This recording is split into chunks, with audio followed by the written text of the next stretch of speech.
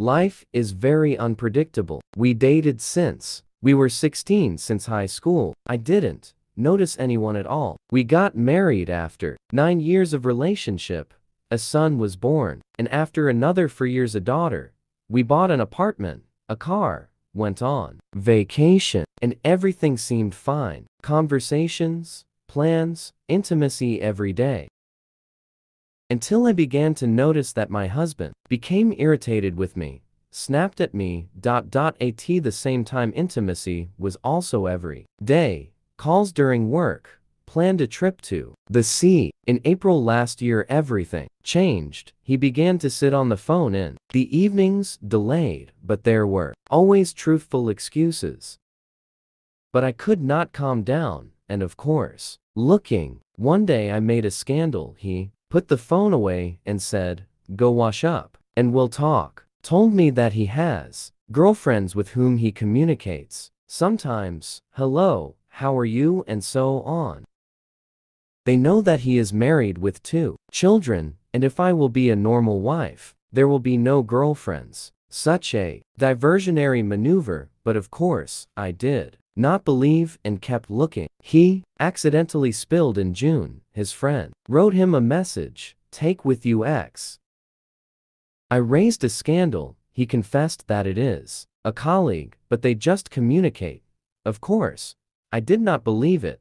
Packed his things and he moved out. Emotions passed. I realized that I love and we have a family. He himself came to talk a week later, but did not confess to anything. Says there was no cheating.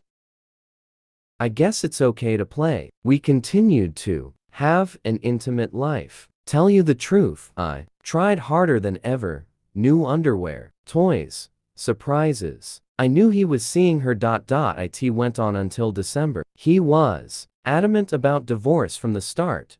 No. In December, he dramatically changed his attitude to me, became more prudent, became interested in my affairs.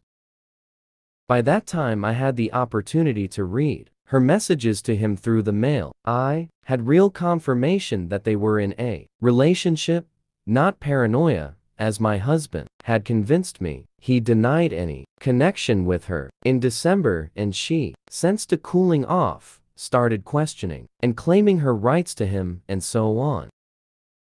They quarreled. He disconnected the phone. She was hysterical. In January he said to me, "Let's build a house, buy a plot, get a dog, but I'm not going back to the apartment you kicked me out of." Said that I am very beautiful, began to repeat it more often than before, that very strong, loves me, and so on.